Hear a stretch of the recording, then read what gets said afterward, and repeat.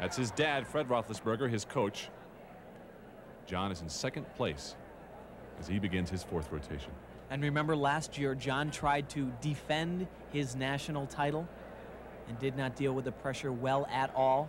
And that's being kind. There was foot stomping, hand slamming, tears, arguing between dad/coach and son/athlete.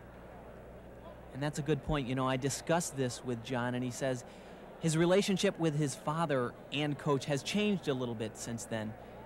He says his dad believes in him a little bit more and lets him make a few more of the decisions on his own. And so far, it is certainly paying off. This is a great ring routine so far. Just the big dismount. 2 twists, 2 flips. Oh, boy. There's a strength move right there. Oh, John, was that pretty? Oh, you got it. That was good enough for me, John. Oh, boy. Let's get the psychiatrist out on this one. Was that good enough for you, Fred? That was good enough for me, John. I'm leaving the rest of that alone. Go ahead. It's all smiles this year.